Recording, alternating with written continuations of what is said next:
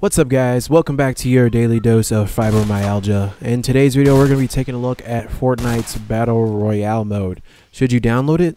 Let's find out.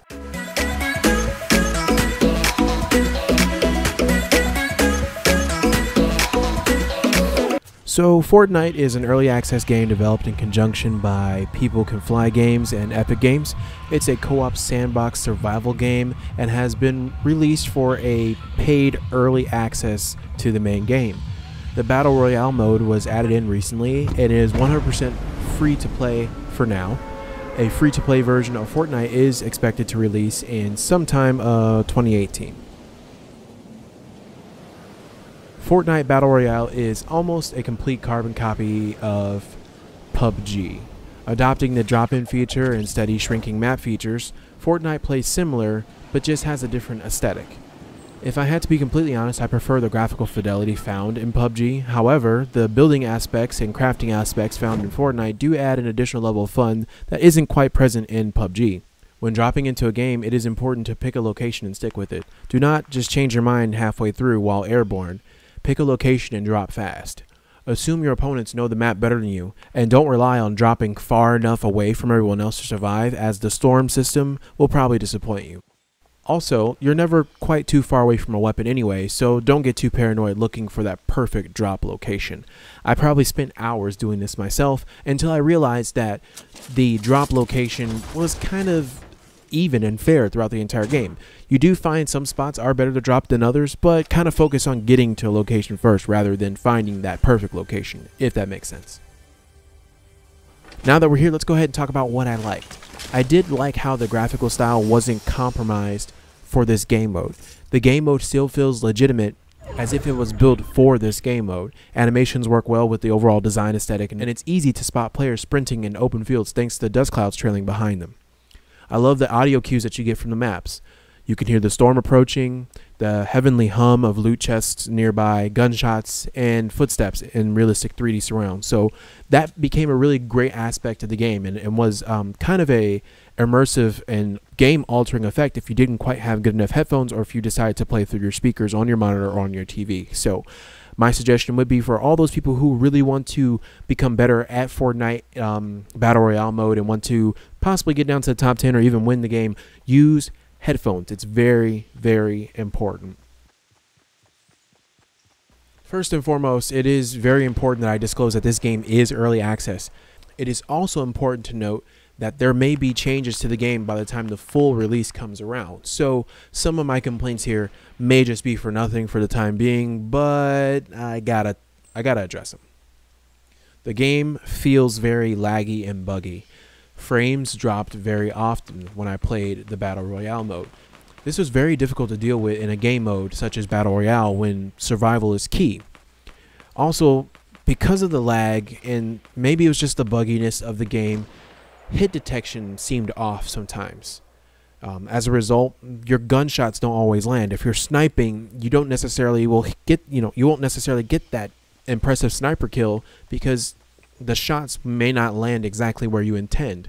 And also because of this, shotguns seem to have an unrealistic range, which gave other players ridiculous advantages that you wouldn't think would be quite possible. So when making a strategic decision to either use a assault rifle or a regular sniper rifle, you could have possibly taken that person out with a shotgun and been a lot easier for it. There's been times where I switched to a pistol thinking, okay, I need a little bit of extra range at this point, and still ended up getting taken out by a guy with a shotgun. So let's just say, when in doubt, use a shotgun in this game mode, at least for the time being, until they fix that.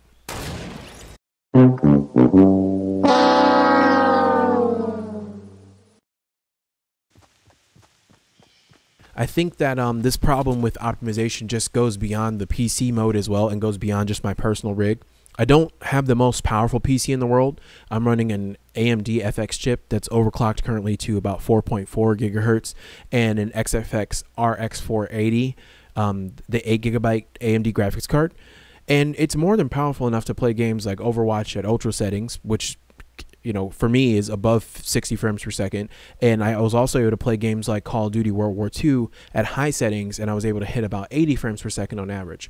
So I thought of myself, you know, a genius, and turned off all the optional graphical settings such as grass and shadows, anti-aliasing, in order to, you know, appeal to some of the issues that I was having and kind of fix those issues. However, this didn't help me at all.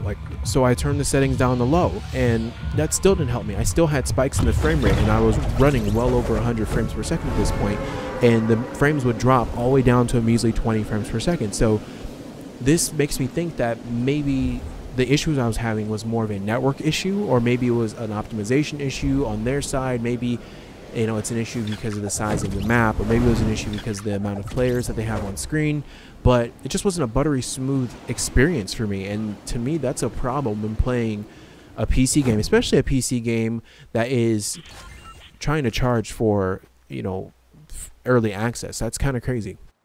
And it couldn't have been because of my internet connection on this side, and that's because I have a gigabit internet connection. I'll go ahead and show you guys that right now. I have gigabit internet connection. I have no problem in any other game. I have no problem, no lag whatsoever in games like Overwatch. I have no lag, no problem whatsoever in even games like Call of Duty. I don't really have lag. So this gets me concerned that Fortnite will probably still suffer from these connection and frame rate issues even after the full release, just because of its overall server size, or because it is a free-to-play game. So I remain hopeful, but I won't necessarily hold my breath for that full release. And last but not least, I think I have to mention it, and you guys are probably going to hate me for it, but I'm going to mention it, is the pricing structure. Fortnite currently has incentives for people to support the game during early access. And I don't necessarily have an issue with early access games. I bought Ark Survival Evolved. I've purchased DayZ. I've purchased a number of early access games.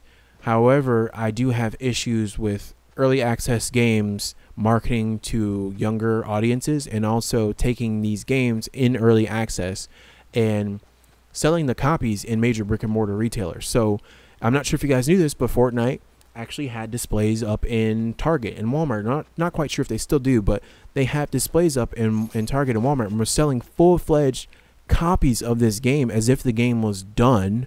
And I don't think on the case or anything, any of the display or any information said it was in early access. And even if it did say it was in early access, kids or parents who buy the games for their kids wouldn't know what that means. So they're assuming that the game is ready. This is the final product. This is going to be the final version of the game. And those things can change. We've had early access games like DayZ or Ark Survival, just the ones that I've played really, go through insurmountable and huge changes from the time that I first purchased them to months later, or even years later. Some games don't even ever come out of early access. So that really kind of gets me kind of weary about some of the practices that the game industry is doing right now, but primarily what Fortnite is doing right now is it's kind of shady. I'm also against the actual price ranges of these like release packages, or for people who are trying to support the early access game.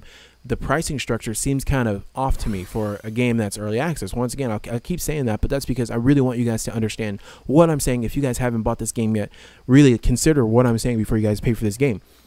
Fortnite claims that it will release as a free-to-play title eventually. So as of right now, it's not free-to-play. Battle Royale is free-to-play, but the actual game itself, the full version of the game, the PvE event, the meat and potatoes of the game, is early access, and you have to pay for it to gain early access.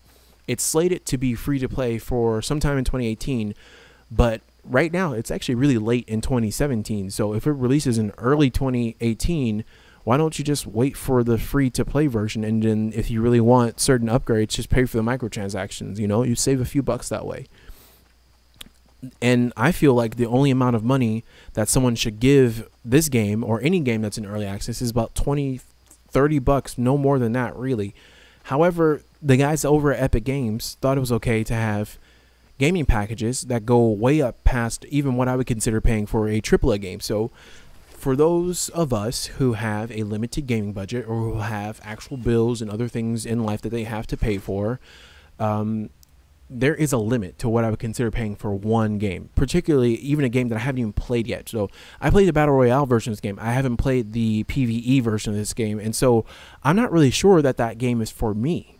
So I can't justify paying AAA prices for a game that is in this mode. So if you guys don't know the prices right now of some of their packages, why don't you just go ahead and just give me a guess. Go ahead and write it down in the comment section. Pause the video for a second. Write it down in the comment section. What do you think that they're charging for this game? Were they doing a No Man's Sky situation and charging $60 for basically an indie game? No, it wasn't $60.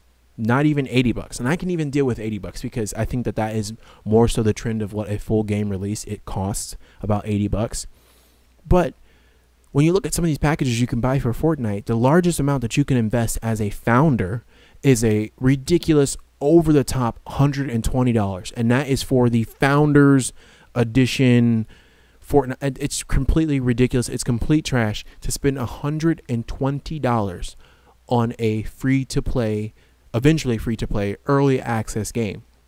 I don't care what they give you. I know they give you 2 other copies for your friends so they can get involved. But like I said, this game should be free-to-play right now as is.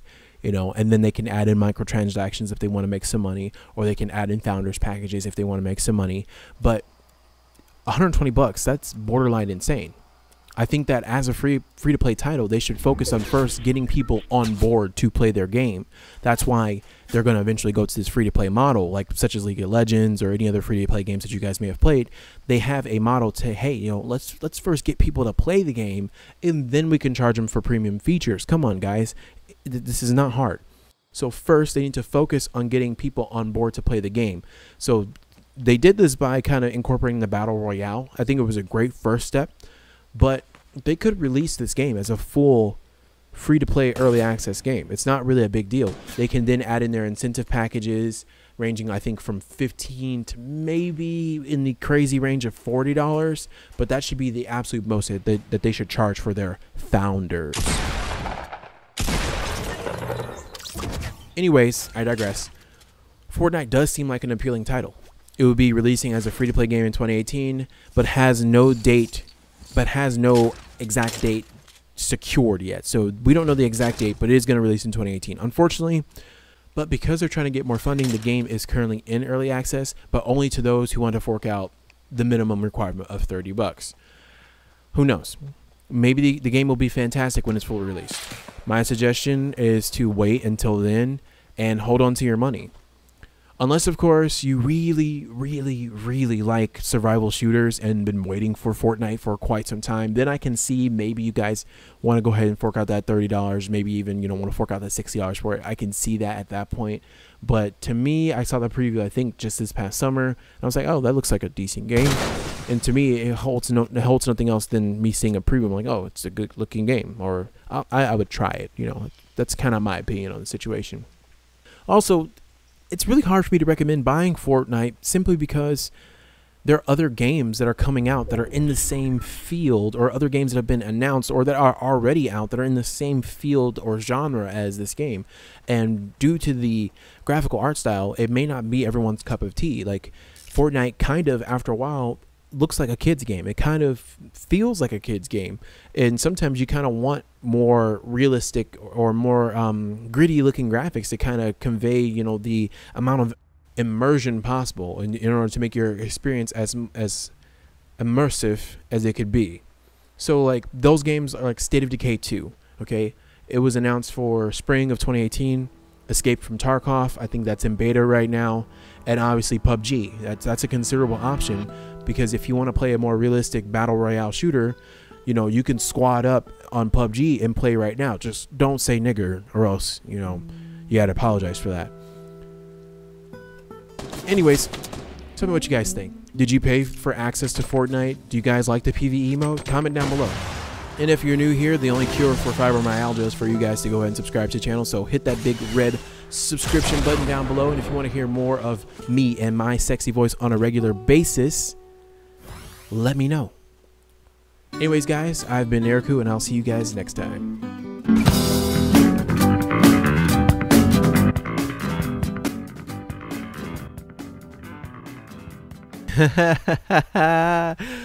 Oh man, you guys really thought that I would do that to you. It's okay. I'll actually go ahead and show you the remainder of the fight, just so you guys don't get super mad at me. Once again, I've been Neriku. See you guys next time. Peace.